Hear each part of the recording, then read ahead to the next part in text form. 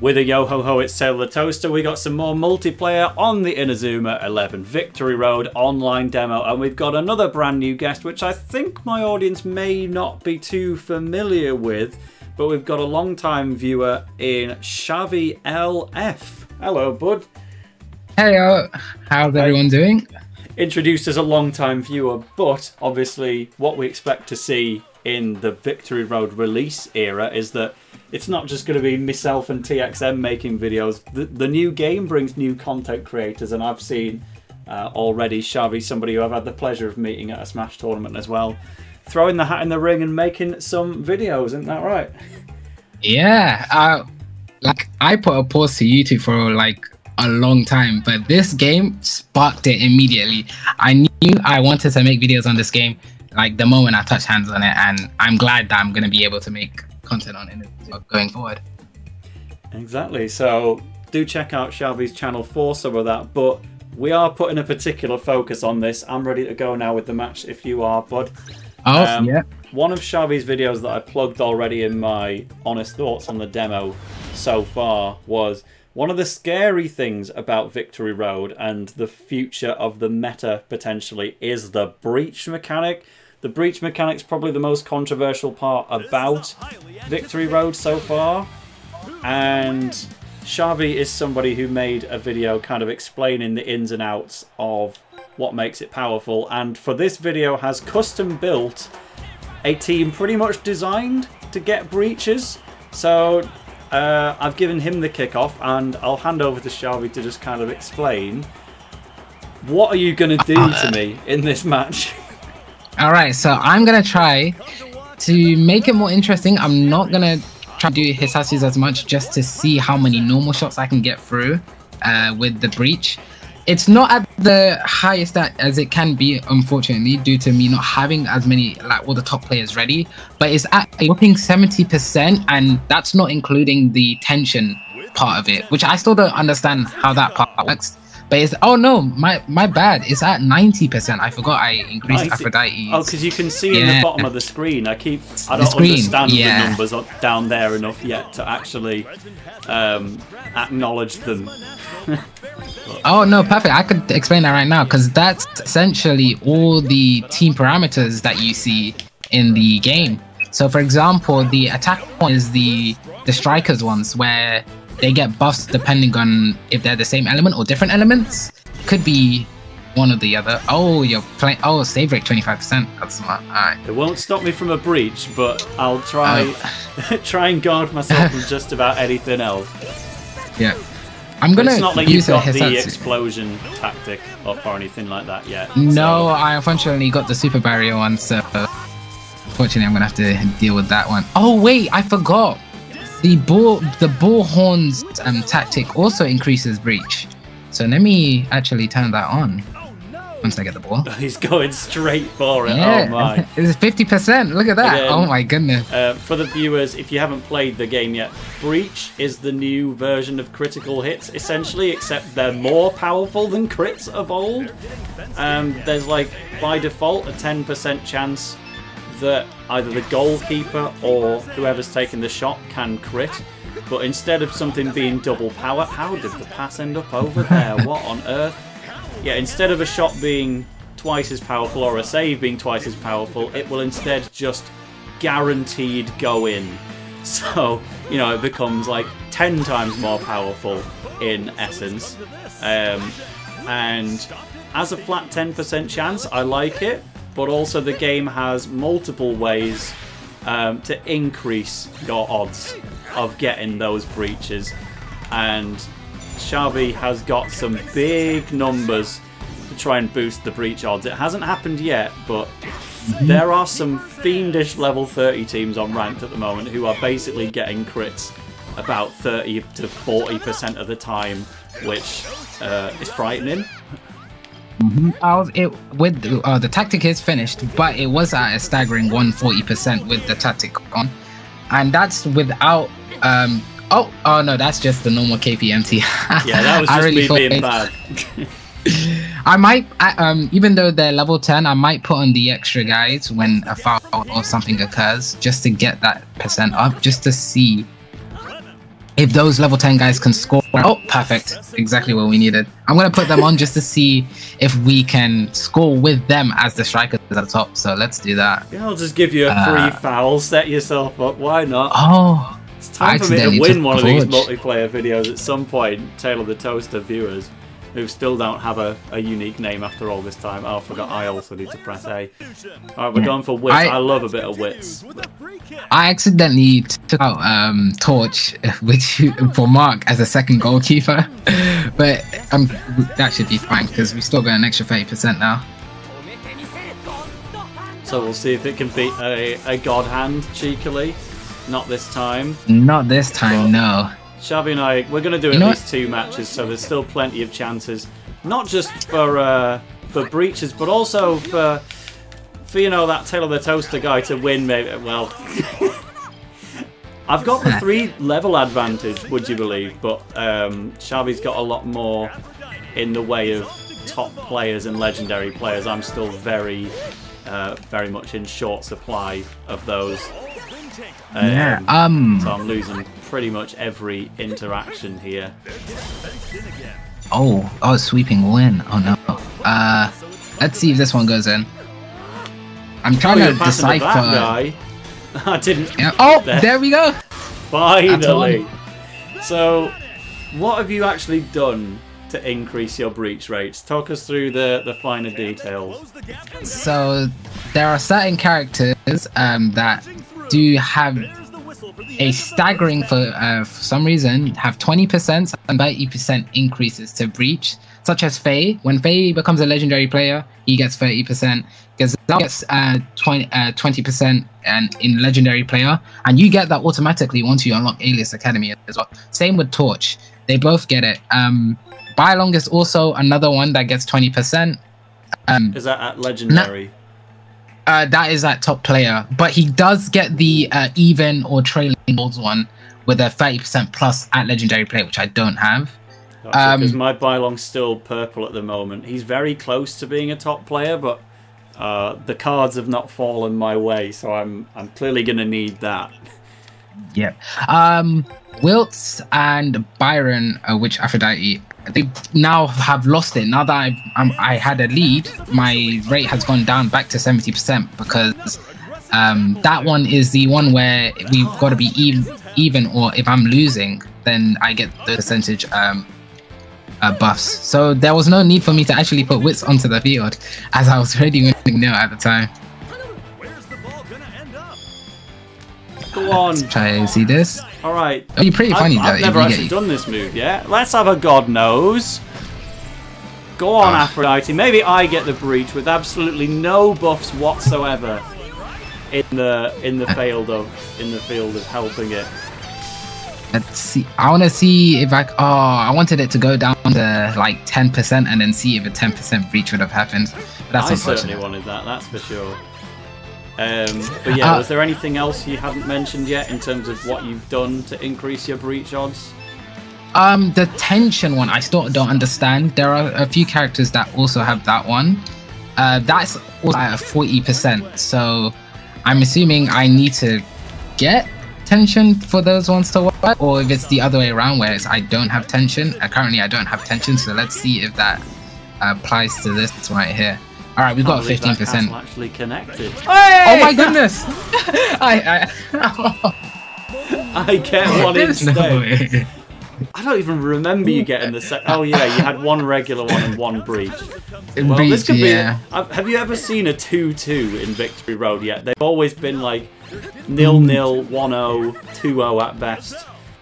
I've even had a 3-0 every now and again, but I've never had just a competitive 2-2 where everybody's doing something. No, not a competitive 2-2 before. It's either I get absolutely destroyed or I'm absolutely destroying somebody else. No, not the in-betweens. Well, let's try to go for another. Once again, my pass just went straight to your guys. I don't know what's going on with my passes at the moment. It's just absolutely picking anywhere other than helpful positions to go to. At least I'm knowing to... Friggin' hell, your Faye caught up to my dashing Goldie. Alright, we can convert off this. Do I have enough tension for a move? Absolutely not, is the answer. Can't even I see think where you I'm have going enough for a to god yet, hand here. Yeah, I can do a move. Of course I can do a move. I've built a Dragon Drive. Watch this. Breach. I'm gonna hold off with that one. I gotta catch it. Oh, one comment I read today actually that I want to bring up is a viewer said that a breach should also be well, it should be, not it is. It should be based off the power between the two players, between the goalkeeper and the actual attack shot shown off, which I think would have been a better way to balance it, because a 10 shot power versus a 1000 goalkeeper should not be winning like with that high of a percent of a chance. Yeah, well, comments in the present day do let us know. Now that it's been a few days since Charlie's first breakdown on Breach. Oh, here's another one yet. There's another one. So now that we've had 2 in 1 match, let us know, comments, what are the current thoughts on breaching now that we've had a little bit more time to digest. I mean, your formation leaves such a tempting gap right in the centre, and I'm already so behind it was worth a go for the dash. But yeah, absolutely. Go on, you might as well get a 4th one. Let's see. Let's try to get 4th one in one game. How much is your percent? But before you make the save at the bottom left, do you have any? Which one am I looking at? The triangular drill. Oh, it's gone away now. I ran out of time. Oh, it's gone. Triangular drill. Oh, it's gone. I'll never get to know. We'll find out in the second match, I suppose. But yeah, no, you in the end completed the mission of getting 2 breaches. They weren't immediate, but again, this is an incomplete build from you. At least I won on possession, which is pretty rare for me. I got a legendary player too. Oh man, wish that were me. I didn't even know that. I've been too busy trying to get the breaches. I got that. It's literally the only a legendary who. A Sue. Sue. Oh, sick. I got a purple Sue, actually, but I'm the one who actually uses Sue on the team. So, if you could just I haven't used it yet. Like, make my butterfly if there's a way to trade in the future, better. That'd be pretty fun. There should be trading. Like, that just seems like a good idea. Yeah, considering he wants to make it a highly treasure hunting game in the future, I think that would be pretty fun to do. Alright, well, YouTube comment section, can I bring it back? I may have lost 3-1, but this time things will be different. I won't be as concentrated on explaining the breach mechanic to everybody, and I will be simply delivering the dub. So what you're about to see is powered up Tale of the Toaster. I got another super barrier there, which is unfortunate. Yikes. Yeah, I think my favourite one to get at the moment is the one that just makes you auto-win focus battles, because it means my defenders can actually work, which is always nice. I just got a yellow card for that tackle, unfortunately. We're back at 90%. I had one instance of a red card already in the game. It was poor old Ricardo. He wasn't being very moral with his tackles, but. Well, was it a instant red? Did absolutely nailed. Was it a yellow into a red, or was it a red immediately? It was a yellow into a red. That'd be interesting to know if you can get a straight red, but I'm assuming not. Oh, Jack, the lad, wall side. Well, it didn't last too long. Oh, we're so back. I didn't wait for him to turn around fully before I hit the button. I wanted to raise the question as well with the scramble, as that's also like a team passive thing. Who's right in front of goal, but I just pressed the catch. That you see how there's team passives that also build it up to the point where I'm gonna have to pass this one. You can win it more often. On your screen, how much is the percentages currently got when attack you 10%, defense 60, the third one 16, castle walls 19, the hand on fire is 25, 16 for the target looking one. And while I was trying to explain all of that, I've thrown it out of field, so that's all you're getting. No worries. I've got a 10% extra on no 5% chance to increase fouls on my side, so that's not good actually. Oh no, I lost it. Oh, Hurley the Lad Kane. You are to get that fast with Aphrodite. You're holding down ZR, right? Yes, ZR. Because I was absolutely unprepared for how quickly you got him over to me, but that feels like something where once it becomes a force of habit, it's going to be a powerful tool. At the moment, I'm having enough difficulty just trying to deliberately control the right person anyway in defense. Like, here I am mashing B and it's picking everyone except for who I want. That is one thing the game does incorrect, in my opinion. But let's go for some shot chains. Let's start building up some power. Oh, you're going for a shot chain, are you? What if I just put my castle wall over here then? Oh no. I just realized I don't have enough tension to do the next shot, so I'm gonna have to... Oh, okay. I guess never mind. It just goes right past me. Throwing! Throwing into a throwing. Oh, that's one thing, speaking of dashing. Being able to run without the ball, but then not being able to run with the ball and only being able to do dashes, I think that's a very weird choice on Hina's side. Yeah, it feels like one of those where they just hadn't considered that it was a possibility at that point. Because, yeah, seeing my dashes start and then just get completely cancelled out. Oh, thank God. Oh, I didn't expect you to do that. I don't have any tension yet, though. So I can't really do anything other than take shots at you. It's all I've really been doing all match long. Fortunately, you might be getting the first goal here if I'm not paying attention. So I need to start building up tension myself. Oh, we finally get a defense dub. Come on, Bylon, get speeding down the train. Breach up. Oh, foul rate plus 25%. I didn't read that. So now I'm actually at 25. No, I'm at 30% because I had 5% in the first place. Not bad. Let's go to Sue. Oh no. Direct it. No way. Oh, the backflip from Sue. What a jump. Is that going to go in? Oh no! Sharpie! Oh my goodness! You're legendary, Darren. I am not here for him.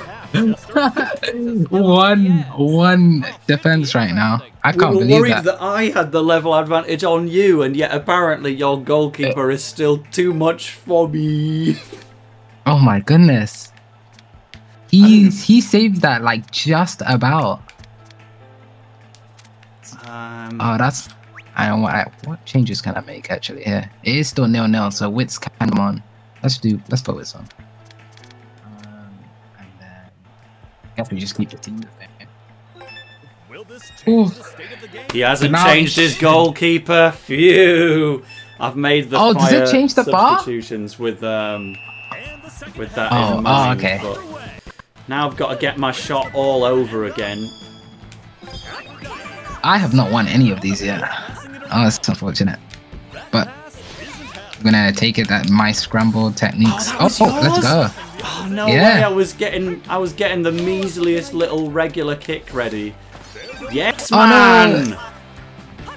I still have no idea how the defensive side works. I'm surprised you. Oh no. Go through, Goldie, please. I could afford a butterfly trance, but I didn't want to use it because it's just not necessary to beat Darren. As long as it beats Goldie, it's fine, but Goldie's got... let's go, Goldie. It's fine, we're just postponing my goal so that when it does happen, we'll have to end on a 0-0. We've got to... Unless a breach happens. Oh, we got a gold Travis. Oh, what's that? Oh, I just got invincible keeper. It's not the... No way! Yeah, I just got it. Seriously? Oh no, I passed it. What the heck happened there? I have no clue what happened there. I was trying to pass it back and get a tension go. Alright.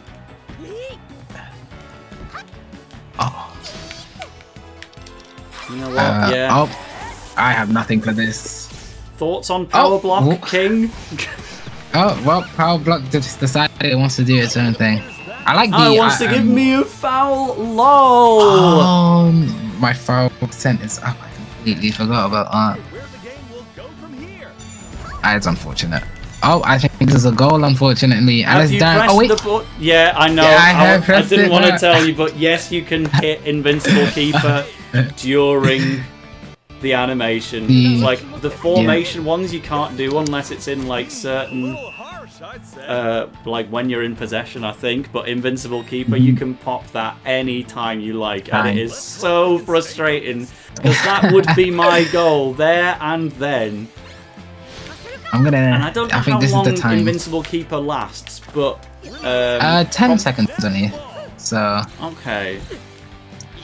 But we still got the diamond defense, so hopefully that 25% save comes in clutch if it can. Oh, let's go, Scott. No foul. No foul yet. Lightning. I've forgotten what it was ever called now. I've gotten so used to it being lightning. But is lightning it sprint? Or lightning sprint and lightning axle? Yeah, there you go. You know what, fine. No, I just took the ball off you. I think we might be getting a glitch. I think it might be glitch time. Oh no, it's foul, but I have wasted my tension on that, I think. Oh, look at Sue's back. The number 9's glowing on my screen. Okay, no, she's got it back, actually. It gave me the option of using it again, but I won't, because it's not necessary. Unfortunately, it's not. If that battle didn't happen, we would have broke the game right there. That's pretty funny. Yeah, no, I was fully ready to just get robbed out of my butterfly dream. Maybe I did. Maybe I could afford 3 moves without knowing it.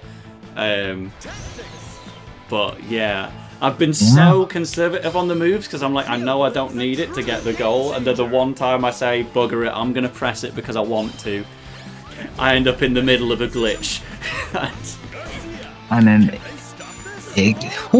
I've yet to encounter any, like, glitches yet, thankfully, in the game.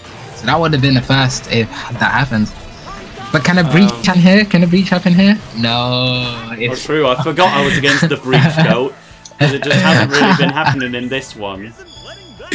I've only got 28% that would be a way for the match to end suddenly at 1-1. The breach goat, having done almost nothing the entire match, suddenly just breaches it in there. That's so possible. I'm suddenly worried.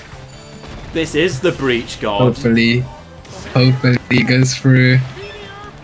I can go hand again. I've been saving all of my tension just to keep doing specials. Oh, I get the ball! Yes, my time, ladies and gents. TaleOf the best. Finally, we've got a win, and it was with somebody who was half paying attention with a 3-level disadvantage. But god damn it, TaleOfTheToaster wins one.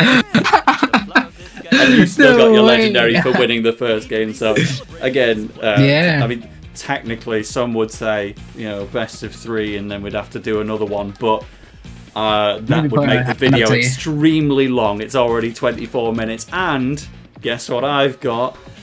Top player Sam Guk-han is my reward for winning that. So go. I've yet to get anything like that. No worries. What a game. Both games.